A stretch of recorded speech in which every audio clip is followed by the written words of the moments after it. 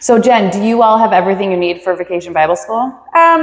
We have a good start. There's quite a few supplies downstairs, but I'm going to need probably some art supplies, glue sticks, paper, things like that. I think I'm going to put together a sign-up genius or a list. That's a good idea. And post that on the website.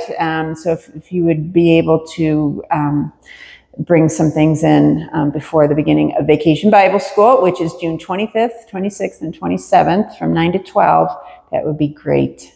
Thank you.